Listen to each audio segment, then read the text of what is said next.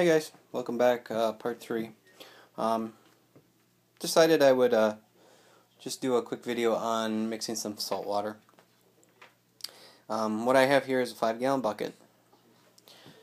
Inside I put 5 half cups of reef crystals, instant ocean reef crystals.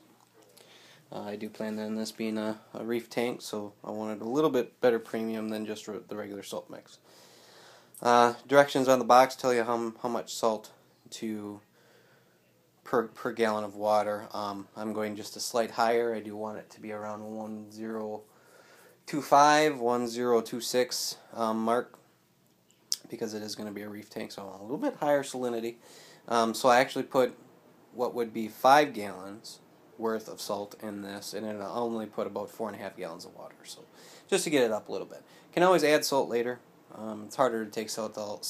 You actually have to take water out and then put fresh water in, etc. So less is more to begin with. So what I'm going to do is I'm going to pour my distilled water from Walmart.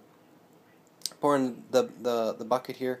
I'm going to give it a good spin for a little bit. I'm going to throw my MaxiJet utility pump in there without the hose on it, just to let it stir it up for a little bit.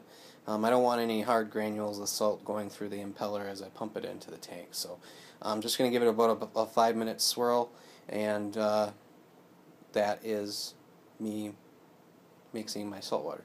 Fortunately, I can't show you actually myself doing it because I'm using my iPhone, so I don't have the pause and re-record options. So I'm just doing these short little videos. But step 3, that's it. Just wanted to kind of give the details on that. Talk to you later.